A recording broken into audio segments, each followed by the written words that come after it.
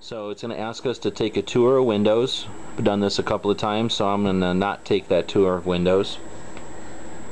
And I'm going to take a look around the computer though. It tells me my network connection is not connected. We know that, well, for one, because we don't see anything else connected to the computer, but also I haven't connected the network to it. We've got the typical Windows icons up here: a Recycle Bin, Internet Explorer, Box.net, we'll delete that, Dell support, we'll delete that, and Windows Media, we'll delete all that. And I'll do that by clicking the left mouse button, scrolling over the items I don't want, right click on the highlighted item, and then choose delete from the drop down menu. When it asks me if I'm sure, I'm going to say spacebar, which is the same as saying yes. So now I've deleted some extra garbage off the desktop, and I don't know what I was thinking, but I'll go ahead and get rid of Internet Explorer also. Delete. Are you sure you want to delete the icon? You bet. And Recycle Bin, you know what? Well, let's just move it over here. I really don't like looking at it. Right now it seems like my icons are set to a grid or something, so I'm going to go to my Arrange Icons By, and I'm going to say Align to Grid. I'm going to get rid of that. And I'm going to see what this Search Desktop is. I don't really need that, so I'm going to right click, Toolbars, Windows Search Desk Bar. I have no idea what that is, so getting rid of it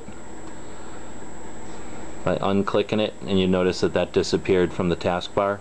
There's an awful lot of garbage down here. Let's take a look at what we got. We got the clock on the right. I'm fine with that. Click here to activate your Norton product and stay protected.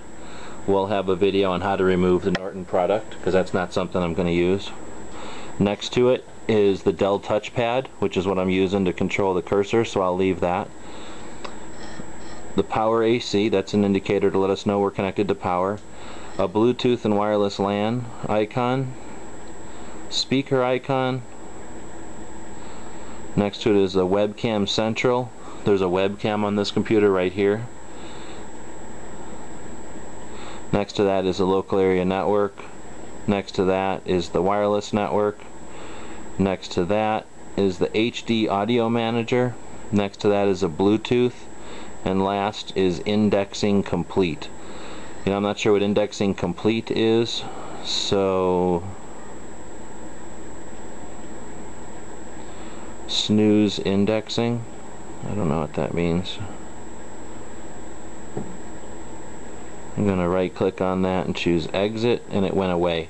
So that sounds like an item that might be told to start up when the computer starts up, and that's not something I'm interested in, so I'll tell it to stop that. Now you'll notice that I turned off the grid function of the desktop icons, which means I can take this Recycle Bin icon and cram it down, and I like to cram it down so far that the Recycle Bin words are below the toolbar there, because I don't care what that, I know what that is, I don't need to see it. I'm going to go to the properties of the toolbar next, and I like to auto hide the toolbar. I like to keep the toolbar on top of other windows. I don't care about group similar taskbar buttons. To show the quick launch, I'm okay with the quick launch. That's going to give me a little bit of room over here, and that's where I keep my browsers normally. Show the clock, hide inactive, all that is fine for me, so I'm going to click apply. But I'm not quite done. I want to go to start menu, and I want to go to the classic start menu. I want my start menu to look like Windows 98, so Windows 2000. I don't like this new stuff, so that's all fine for me. Makes it a little easier. When it's on the classic start menu, it's double-sided like this little preview window shows, and I'm just not used to it, and I don't like taking up that much of my screen. I don't like having to scroll so far, so I'm going to go to my classic menu, which gives me a simple pop-up menu just on the left side, and I'll say apply to that. Next I'm going to go to Customize, and I'm going to show the Run. I use the Run menu, so I need that. I'm not going to display favorites. I'm not going to display administrative tools. I am going to enable dragging and dropping. I'm going to expand the control panel, which means that when I go down here and click on it, the control panel will open up in a hierarchical way, so I don't have to open it separately. I want to expand my documents the same. Well, I don't care about my documents, excuse me. If I use those, I would use it, but I do want to expand network connections that way, and I want to expand printers that way. I don't care about scrolling programs. I do want to show small icons in Start menu as opposed to large icons.